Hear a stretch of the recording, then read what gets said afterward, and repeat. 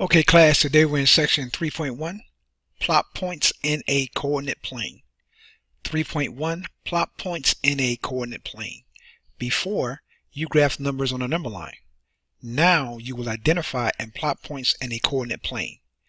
Key vocabulary: quadrants, coordinate plane, ordered pair. You have used a coordinate plane to graph ordered pairs whose coordinates were non-negative. If you were to extend the x-axis and the y-axis to include negative values, you divide the coordinate plane into four regions called quadrants, labeled Quadrant 1, Quadrant 2, Quadrant 3, and Quadrant 4 as shown. Quadrant 1 is located right here, Quadrant 2, Quadrant 3, and Quadrant 4. Points in Quadrant 1 have two positive coordinates. Points in the other three quadrants have at least one negative coordinate. So in Quadrant 1, x is always positive and y is always positive. In Quadrant 2, x is negative and y is positive. In Quadrant 3, x is negative and y is also negative. And in Quadrant 4, x is positive and y is negative. For example, point P is in Quadrant 4 and has an s coordinate of 3 and a y coordinate of -2. A point on the x-axis, such as point Q, is not considered to be in any of the four quadrants. Alright, now the coordinate 0, 0, that's called the origin. Here you can see this point right here, it lies on the x-axis at coordinates -4, 0. Point P is in the fourth quadrant and it has coordinates x of 3 and y is -2. Reading: the s-coordinate of a point is sometimes called the abscissa. The y-coordinate of a point is sometimes called the ordinate. Example 1. Name points in a coordinate plane. Give the coordinates of the point A and B. Solution: point A is 3 units to the left of the origin and 4 units up, so its s-coordinate is -3 and the y-coordinate is 4. The coordinates are -3, 4. So once again, here's point A, and its coordinates are, the x value is -3, 1, 2, 3, and the y value is 1, 2, 3, 4. So our answer would be -3, 4. For point B is 2 units to the right of the origin and 3 units down, so the x-coordinate is 2 and the y-coordinate is -3. The coordinates are 2, -3. So once again, take a look at point B. There's point B right there. X-coordinate is at 2, 1, 2. Y-coordinate is at 3, 1, 2, 3, and that should be a -3. So once again, the coordinates of point B, 2 and -3. And notice the x value is always first. X, then y, x, then y. Also notice that point B is located in the fourth quadrant. Once again, Quadrant 1, Quadrant 2, Quadrant 3, Quadrant 4. Right here is the origin. You have your x, you have your y-axis, and you have your x-axis. Alright, now let's plot point C, 0, -4. Alright, begin at the origin and move 4 units down. Point C is on the y-axis. So we start at the origin. That's because the x value is 0. And then we're going to go down 4 units. 1, 2, 3, 4. So C, 0, -4, is plotted on the y-axis. Example 3. Graph a function. Graph the function y is equal to 2x minus 1 with a domain of -2, -1, 0, 1, and 2. Don't forget, domain means x, so they're giving you the x values. By the way, if they don't give you the x values, then use these same numbers here. Then identify the range of the function. Don't forget, the range is our y values. Solution. Step 1. Make a table by substituting the domain values into the function. So we make our table, and your table has to be made just like this. Alright, you list your x values. They give you -2, -1, 0, 1, and 2. You state your function or the equation, and then you're going to show your substitution and work as you plug in. So we get y is equal to 2, that 2 is in the equation, times x, which is a -2, we just plug that in, minus 1. And then we do our math. 2 times a -2 is a -4. -4 minus 1 is equal to a -5. Next we plug in 1 in, -1 in for x. So y is equal to 2 times -1 minus 1. 2 times a -1 is a -3. -3 minus 1 is equal to, 2 times a -1 is a -2. -2 minus 1 is a -3. Our next value is 0. So in place of x, we're going to put 0. So now we got y is equal to 2 times 0 minus 1.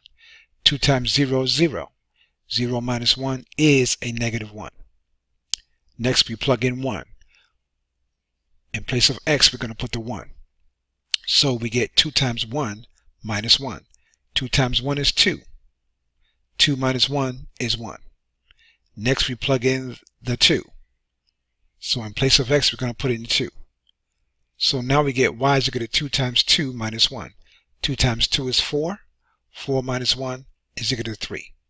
So now we know our domain, which is our x values, and we know our range, which is all the y values that correspond to each x value.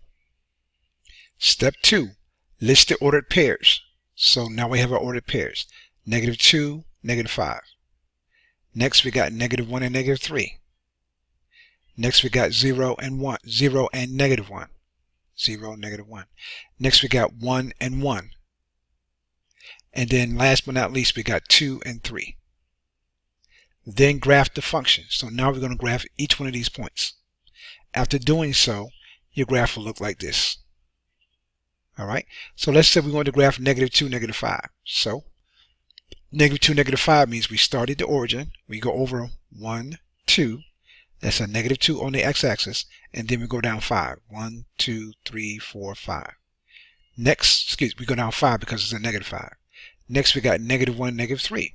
So -1 on the x-axis, -3 means we go down on the y-axis. 1, 2, 3. Next we have 0 and -1. So x is 0, we go down 1 for -1. Next we have 1 and 1. X is 1, y is 1.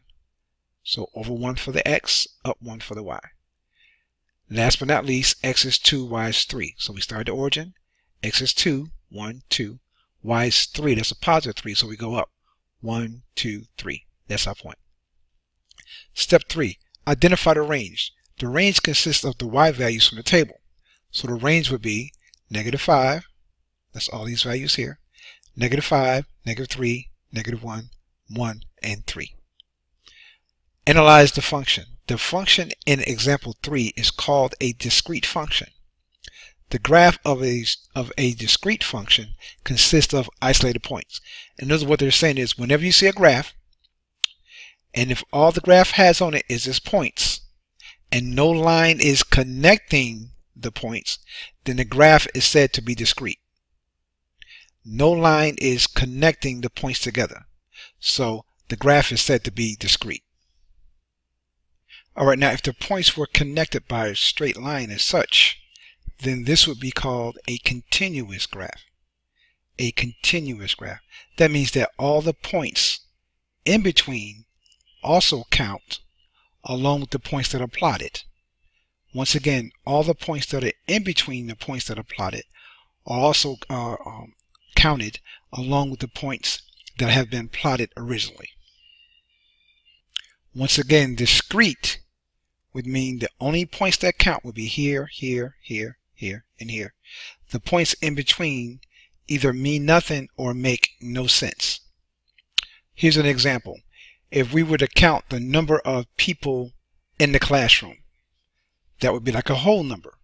Like we would say like one, maybe there's one person in the classroom. Maybe there's 10 people in the classroom. You understand what we're saying? But in here, in between here, we would get something like 1.5, 1.6, 1.7. Well, you can't have like a tenth or a fifth or a half of a person. So therefore, the numbers in between would make no sense.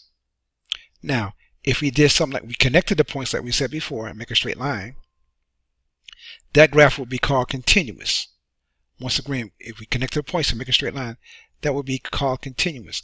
Let's say we were discussing the amount of rainfall in the course of a month. That means the numbers that were plotted, they would count and show the numbers in the middle, because the rainfall could be like 1.2 inches, 1.3, 1.4. Okay, so once again, continuous means the line would be connected. Discrete means it would be dots only. Discrete and continuous. Every point counts along with the points in between. Example 4. Graph a function represented by a table. Voting. In 1920, the ratification of the 19th Amendment to the United States Constitution gave women the right to vote. The table shows the number to the nearest million of votes cast in presidential elections both before and since women were able to vote. Years before or since 1920. -12, -8, -4, 0, 4, 8, 12. Votes in the million. 15 million, 15 million, 19 million, 27 million, 29 million, 37 million, 40 million. Now notice, -4 means 4 years before 1920 or 1916. 0 represents the year 1920. A. Explain how you know that a table represents a function. B. Graph the function represented by the table. And C. Describe any trend in the number of votes cast. Solution. A. The table represents a function because each input value has exactly one output value. In other words, the x values do not repeat. Don't forget x is input. The x values do not repeat. So therefore, it is a function. B. Graph the function represented by the table. So you either use graph paper or make your own coordinate grid. It is best to have your own graph paper. Saves you time. And then graph each point. Okay, now you'll notice on the graph here that they're growing in increments of 4. So 4, 8, 12, 16. Here's 0, 4, 8, 12, 16. All right, now let's take a look at one or two of the coordinates to be sure we understand what's going on. Like for example, here, x is 0, y is 27. So x is 0, y is 27. So it would be 1, 2, 3, 4, 5, 6. So 6 times 4 is 24. So that would be 28. So 27 has to be slightly below that. Okay. Right here we got 4 and 29. Here x is 4, and then that's 29.